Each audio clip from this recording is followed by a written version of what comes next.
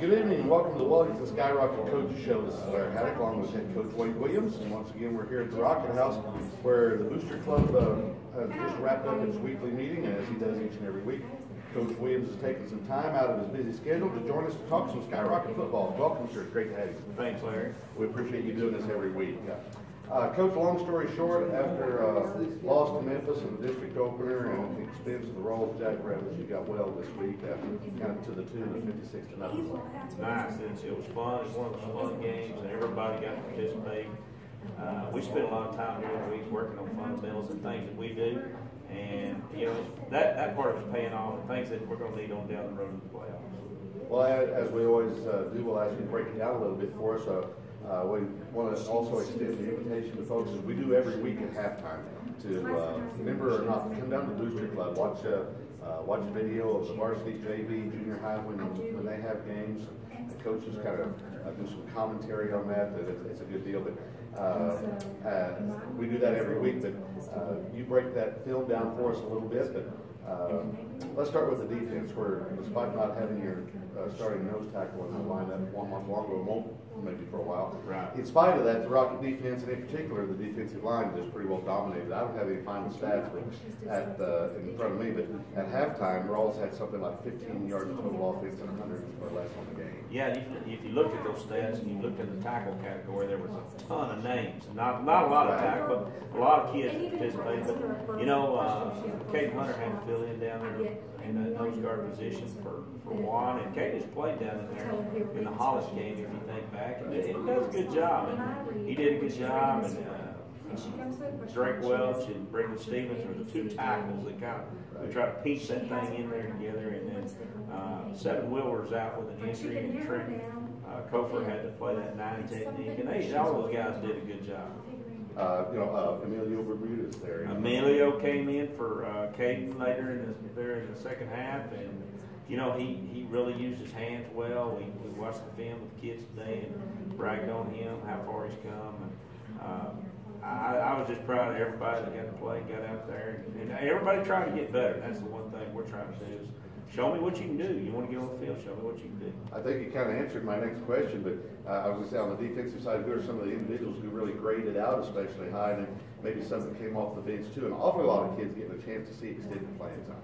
Right. You know, some of those guys, I think Donald Stevens, I'm looking at him. Right. Of course, Caden Hunter has played some down there, and we need him to come on there. And of course, for this year and for next year, as we go through these things, watching those kids play, we're trying to figure out that next year's team. And so he did a good job. Emilio used his hands well down there, I mentioned earlier. And then the linebacker play, Oscar Rodriguez, he came on and made some good tackles there. And Weston Wright, the starting linebacker, and Jose Tellez, those two guys. I don't remember exactly how many. I think they had 8, but they weren't in there very many plays. But they've been racking up 10, 11, 12 tackles a game, but they only played a half. And that's right. And then the second half just flew by. So you're right. I think there was. We've been averaging somewhere around 70. 70 plays with the run and shoot offenses. So we were about 37. So it's quite different. Well, over on the offense, it appeared like, the front line was equally dominant, enabling both the running game and the passing game to do pretty much what you wanted to do. I think you had 6 or 7 different players hit pay dirt on the night, so you were able to spread the wealth around some. We are. When you get in a position like that, in a game like that, you want to start working on things that we're not very good at, or things that we need to get better at, or maybe we hadn't even seen. So. We'll start with Caden Hunter. We want him to be able to run the ball inside and protect the football. He did a good job of that. Had 151 yards. Jalen Rowland, we want to see him run tough. He on the outside, he did a good job. We want to see Oscar Rodriguez block, lead block. He backs up James Kilgore, who, James is pretty solid, had some injuries, but we want to see Oscar if he's going to be the man to step into that role.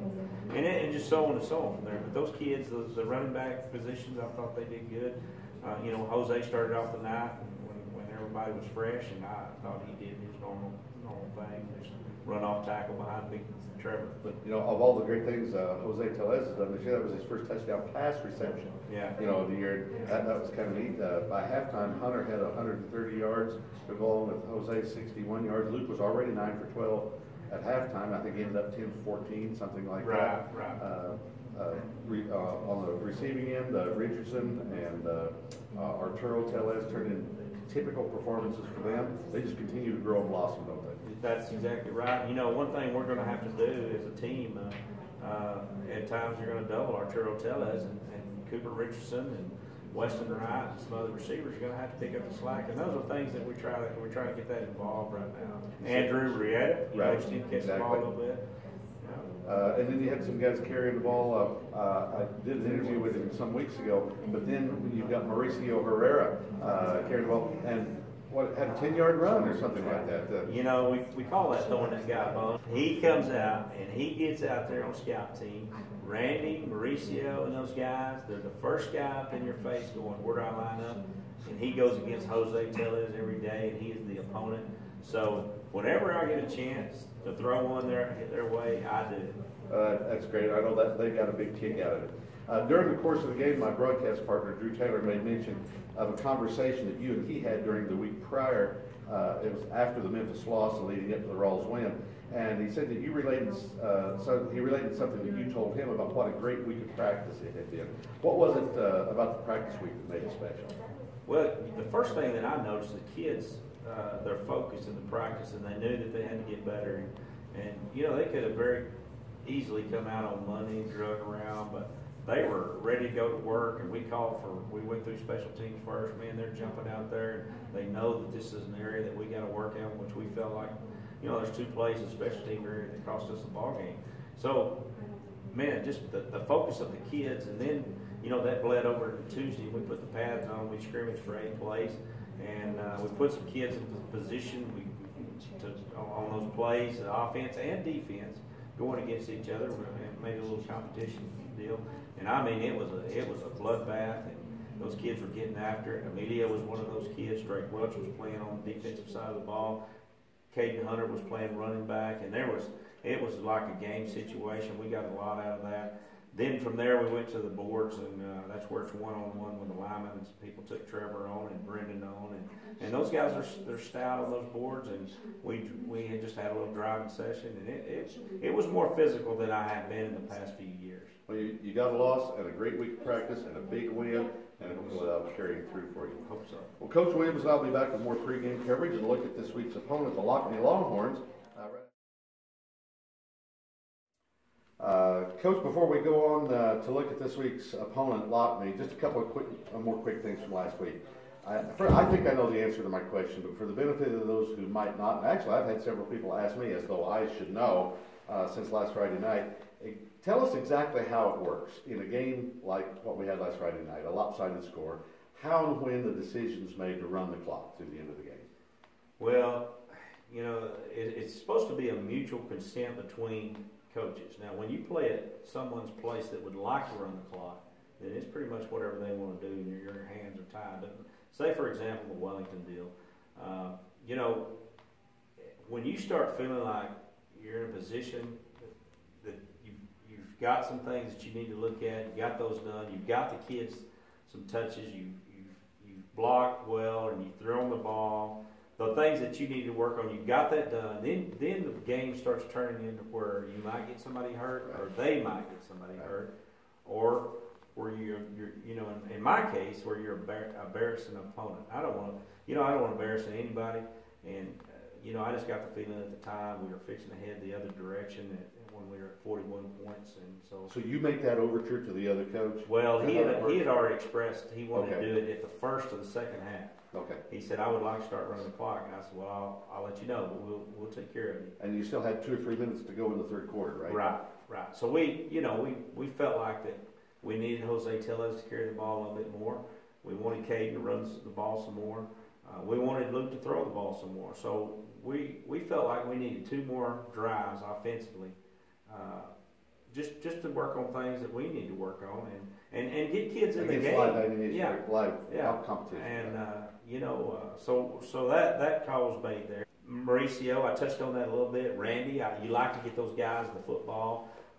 Presley Ridley, you want him to play defense. Kids like that you know, not necessarily had enough action. And you know, when I feel like we've done what we need to do on that, and we're at Wellington, we're in that situation, I just make the call. You know, aside from when the buzzer sounded on a couple of playoff games that we've done, I'm not sure I've seen a Skyrocket team celebrate quite as much as when Nathan Brown made the catch and scored on that 2-point conversion just before halftime. I think the videos on Facebook and Max Preps have probably already gone viral. Yeah, it was, it was a special moment, and I was speaking with Shannon Brown after the game, and Nathan's mom, and I told her, I said, you know what made that special was he caught that ball. He did that. He went and worked on that in practice, and he made that special moment, and it was fun. It was great for our kids, and you can relate that to Luke or Trevor or Jose. You work hard at something, you're going to accomplish something. So, he put some time in catching the football. We worked on that a little bit. Got a standing ovation from and the Wellington he crowd. did, and Cesar Rodriguez made a great throw. Oh, it was right in his nose. It was. It was. Well, something I noticed on that video, and I really hope some other folks too, and Jordan commented about it during the broadcast, is when the Rawls quarterback, number 4, his name was Zane Martinez. I want to call him by name, who, by the way, was having a really rough night and played a lot of the second half with some kind of leg injury that was bothering him. Martinez was the very first person to give Nathan a head slap when he made the catch. Only right to offer his congratulations to both teams, both coaches, for making a special night for everybody. Yeah, and I did get a chance to speak to the kid after the game from Rawls, and I told him that was a special moment. We appreciate it. And he said, "Man, I was caught up in it just as much as you were." and he was having a really rough night at the office. He was. He was. He could just very, very easily have been resentful of where they stood at that time. They were great sports. That's great. Back to this weekend as we make the long drive down to Lockney. A lot of Skyrocket fans won't be able to make that kind of trip. A big bunch will, but there will be some that won't. So we anticipate perhaps a larger than normal listening audience. But the Longhorns come in with a 2-5 record overall. But hey, they made the playoffs last year. They're going to be doing everything they can to get that number 4 spot. So not to be overlooked. What can we expect from them? Well, I spoke with Coach Jay Ragland from Lockney, and he's thinking in his mind, hey, I've got a chance to get that 4th playoff spot.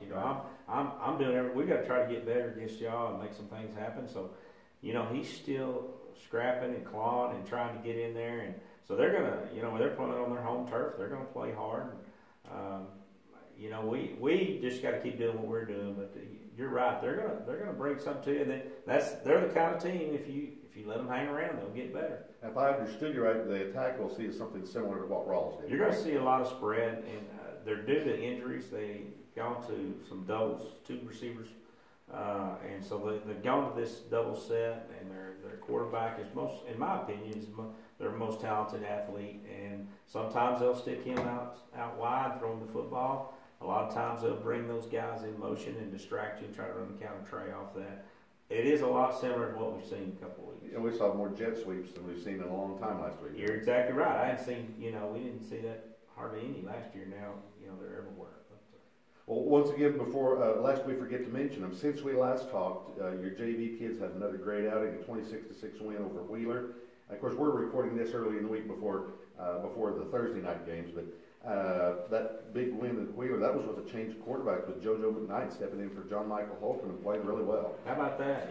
He did a good job, and we kept doing exactly what we do, and JoJo picked it up well, and I thought he did an outstanding job. I've seen JoJo run, but I've never seen him throw the ball. Doggone, he did a pretty good job. He did good, and we got quarterbacks running out of here. We're fixed for a while. Yeah. Okay, Coach, thanks again for spending some time with us. We want to wish you all the best come Friday night. I appreciate it, Larry.